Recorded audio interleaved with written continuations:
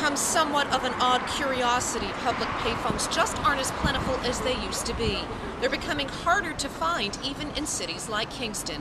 But with a little tenacity, the Freemen managed to find a few of these cultural icons still hanging around.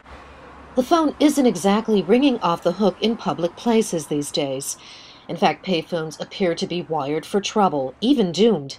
It is instead the day of the smartphone in a world that values convenience, mobility, and immediacy. That rings true in Kingston as well.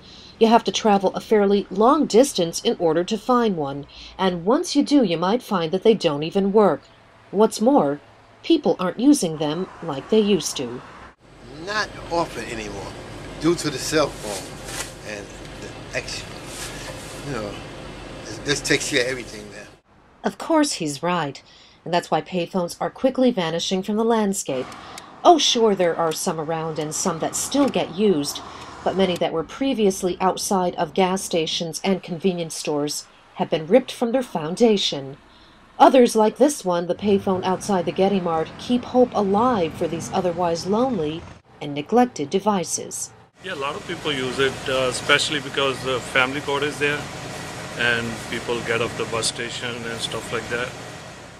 In our travels to find some of the really old-fashioned kinds, the Freeman came across this one, apparently a big hit with the dinner crowd at Tony's Pizzeria on Broadway. I know the phone booth's been here since anybody that's come in can remember.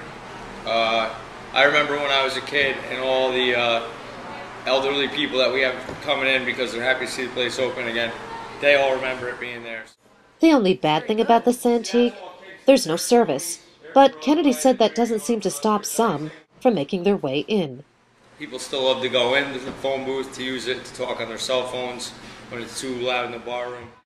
Oh, and by the way, Kennedy said he is thinking about getting it hooked up again, just for old time's sake. Now that indeed is a good call.